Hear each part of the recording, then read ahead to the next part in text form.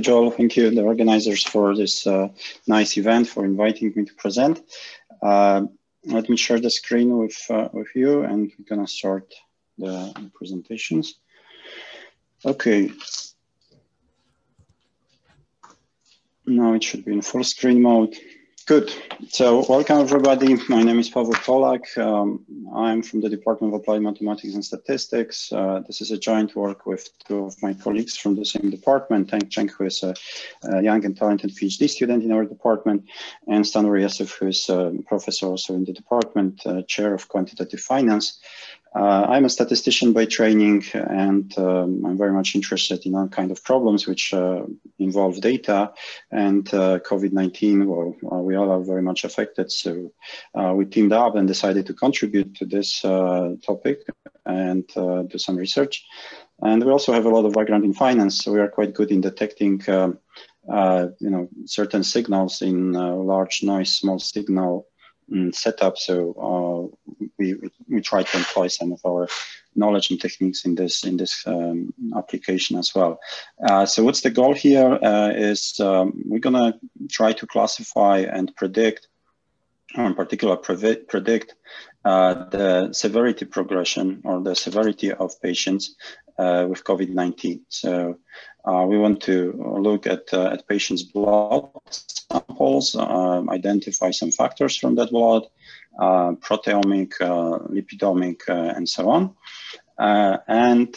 Based on those factors, we want to say whether the patient is going to recover easily or have a progression to a severe case, including ICU and worst case scenarios. The obvious applications are to classify patients into those which need more immediate care and those which can be sent home. Maybe also who need the vaccine earlier than the other, and so on. There is a lot of literature which does similar work.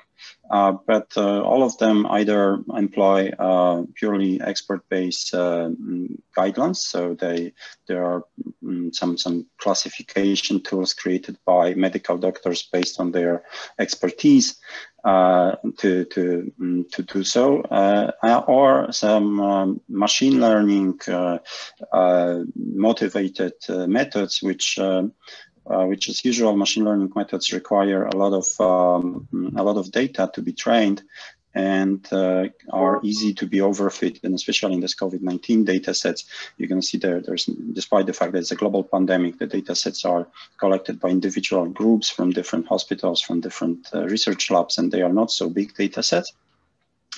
So there are some problems, and also those methods are going to detect factors which classify the patients, but they require multiple factors to do so. So in the order of 20, 30, or even 70 or 200 factors used in a machine learning method to be able to classify the patient. Doesn't really correspond to a feasible medical test where you can collect a couple of factors from the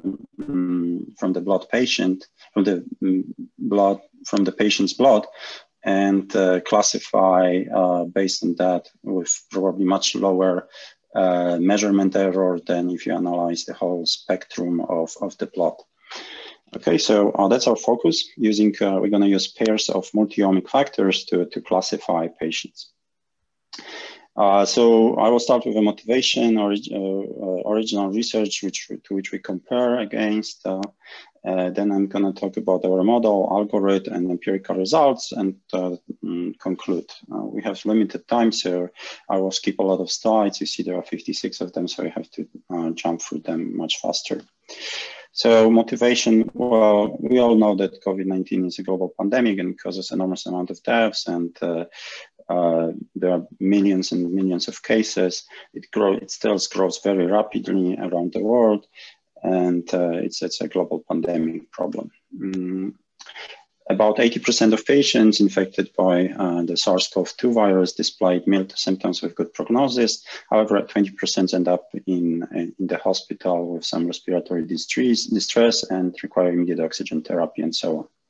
So we classify those as clinically severe if they satisfy those three conditions. The other classification that we're going to do is ICU versus non-ICU patients. And patients exhibiting these clinical manifestations have already progressed to clinical severe phase and require immediate access to specialized intensive care. Another motivation for this research also comes from the director of NIH, who said that it would be helpful if a simple blood test could predict early on which patients are most likely to progress to severe and life-threatening illness and which are more likely to recover without much need for medical intervention. He wrote this I think 2 months ago on his blog, and we decided also to look into this at the time. So we found some research which already is in this direction.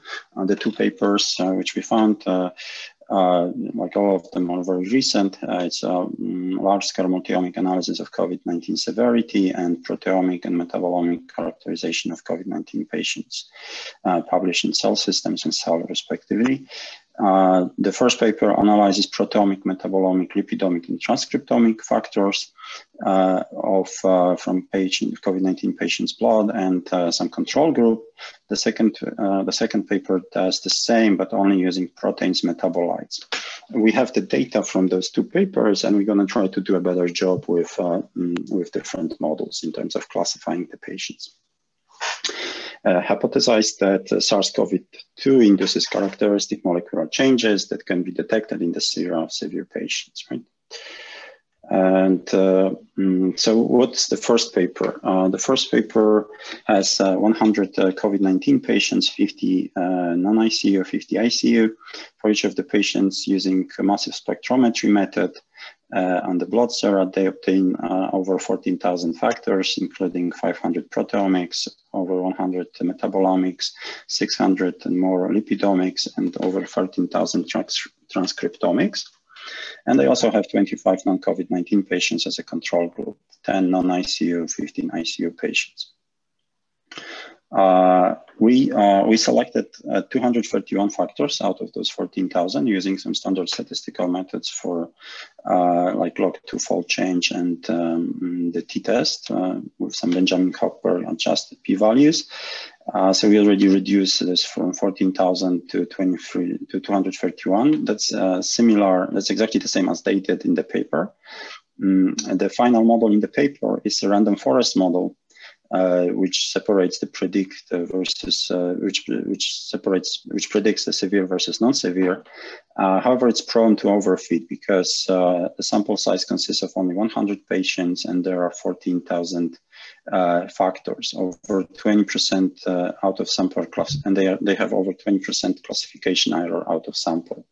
So with 14,000 factors and 100 patients, it is difficult to construct a model which doesn't overfit, and if they do it out, if they look out of sample, they have very large classification error. Therefore, we use this data and also run a random forest on it with classification for ICU versus non-ICU patients.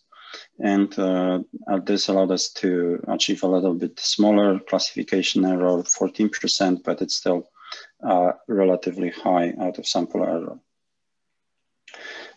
The other paper is a little bit more complex in terms of data structure.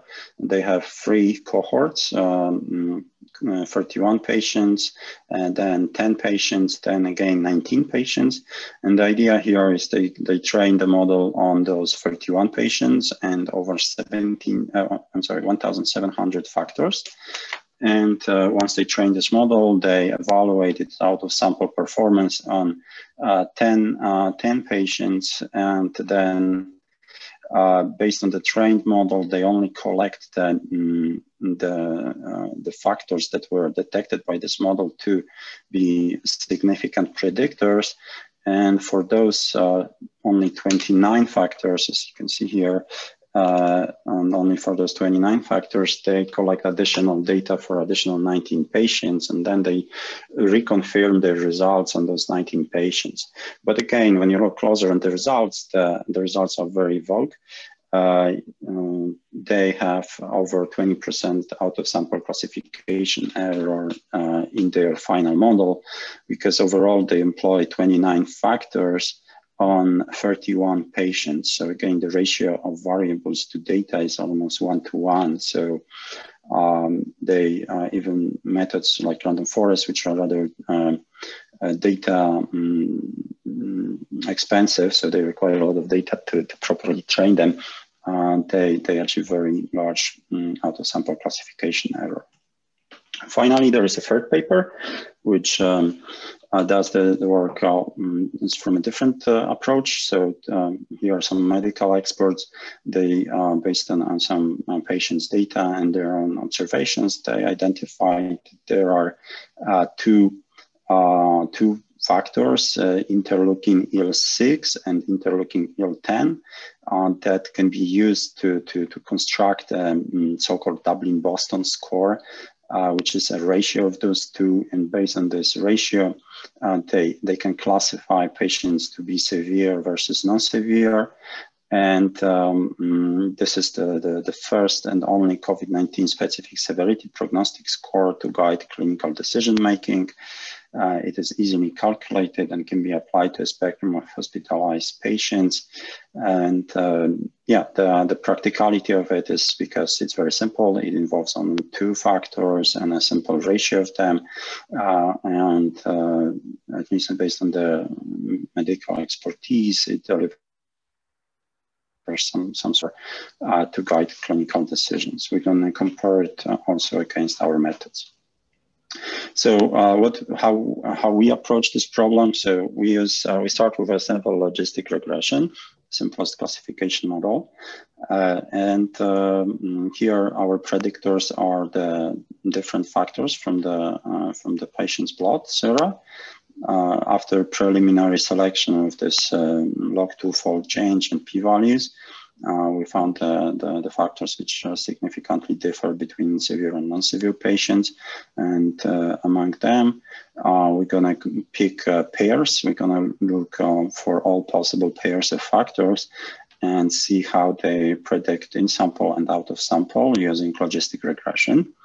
Then, in order to further improve this classification, we're going to non-linearly transform each of those factors using non-parametric statistics, using spline regression. So instead of, you can imagine, instead of having like just linear relation, the higher the factor, the more likely the patient to be severe, we're going to have some non-linear relation, and the classification boundary, you're going to see it's not going to be a line, but it's going to be some curvature, some shape, depending on what kind of a spline method we use, and depending also what the data provides to us. We're going to have a couple of those different non-parametric models with linear splines and quadratic splines. These are the most popular models used in practice, and they are a good trade-off between flexibility and estimation error. Right, so we transform each of the biomarkers using the spline method, and we plug it into logistic regression and run the logistic regression on the transformed data. So here you have examples of the transformed factors. On the x-axis, you have the original factor, and the y-axis, you have its nonlinear transformation. So you can see that for there is some of them are still monotonic, but maybe there is some curvature. So patients with very high value are transformed to a very low level, and then rapidly growing up when the values are low, the transformed data is much faster growing up. Or you have some convexity, some curvature to certain levels of the factor as severe and levels below or level above. Maybe outside of you often, when you do a medical test of your blood, you have confidence bounds in which levels of certain blood characteristics should be kept, and whatever, if it's to the left or to the right, it's actually bad, right? So the same here, these nonlinear transformations can be used. Okay, even more nonlinearity can be introduced. I'm going to skip this. So this is how we select our 231 factors in the first round using just log two-fold change and the p-values. We pick those most significant differences between in this case ICU and non-ICU patients, and these are our candidates for factors for good predictors. And you looking at the competitive model from the first paper, these are the factors that were finally selected by a random forest. You see their difference measure of accuracy and the Gini index. And you can see that there is a lot of them, right? I don't remember now, it was in the beginning, I think 29 or something like this, or this is just the top couple of factors that they select that they need to classify patients. And right, they are quite persistent in the values. They don't decrease fast or fast enough. This is the ROC curve. So the higher, the better, and the more to the left corner, the better for the classifier in terms of out of sample classification error. So if you're in the upper left corner, your true positive is equal to 1. So you manage to classify all the true COVID ICU patients correctly. If you are in the upper left corner, so your x-axis, on the x-axis you have a 0, you have then a 0 false positive rate, so you manage to classify correctly all the non-ICU patients or non-severe patients. And you see that this random forest method, it does quite good job. It achieves 0.94 AUC score. And so it overall classifies 80% patients correctly, and there's a small error in terms of false positive. When for the second data set, these are the factors that we selected. Again, using twofold and p-values. These are the random forest results, and you can see again a large number of factors that being selected by the authors in those papers, which are necessary to build their classifier.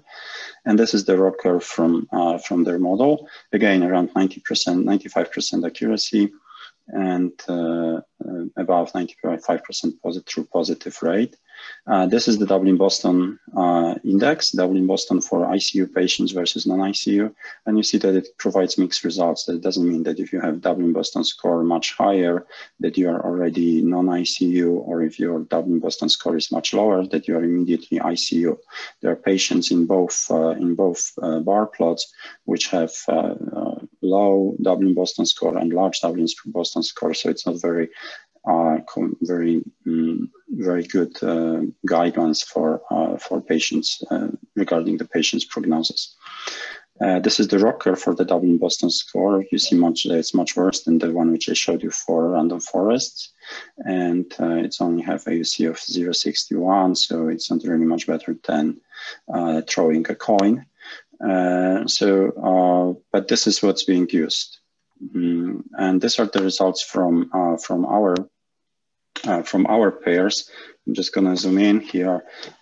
You can see that with a pair of factors, we found multiple pairs of factors which actually can achieve values very similar to those as in random forest. So we get 94, 95%. Depending of how nonlinear model we're going to use, and this is all out of sample. 96% accuracy in terms of predicting who is going to go to ICU, who is not going to go to the ICU, using just pairs of predictors, right? And this is how it looks in terms of classification on the patients. And this. The red dots are the ICU patients, the white crosses are the non-ICU, and on the left you have plots with linear classification, and then thanks to the splines we are getting more and more shape and curvature in terms of separating those two groups of patients in in terms of the pairs of factors on the x-axis and y-axis, you have different factors that we've used. And I have more of those plots. Depending on what pair of factors you use, you can separate the groups. And so on. We have all tables with those pairs of biomarkers and how they performed, ranked in terms of likelihood, in terms of out of sample classification error. I'm going to skip this. What I want to show you also. Maybe you could wrap up in the next minute or yeah. So the final result is that we found complementary pairs. So the complementary pairs, I mean that there are some pairs of biomarkers which work extremely well on certain group of patients, and there are other biomarkers which work extremely well for other groups of patients. And by doing clustering analysis, we end up with triples or quadruples of factors, which actually achieve even 96, 97% out of sample classification accuracy. And you have here a comparison between our method, the blue line, and the other methods, including the light blue, the random forest with 30 factors, and the Dublin-Boston score, which is almost a diagonal line. We did it for both data sets. In both cases, we got very good results. So to summarize, we are able to provide with this technology a short list of pairs that perform well in classifying, measuring the severity of the patients. Some of these pairs achieve almost a perfect performance in out of sample. Original research 231 and 29 factors. This study only 2 factors. Some of these pairs after nonlinear transformation, I skipped that, but they are even they can even separate non-COVID and COVID patients. So we can complement this with so to be robust against non-COVID patients which are in the ICU unit, for example, for a different reason. Discussions they presented, right? So this is all preliminary study using the other data sets. We are looking forward to possibility of collaboration with some medical experts, with biostatisticians who would like to collaborate, who have access to some interesting data.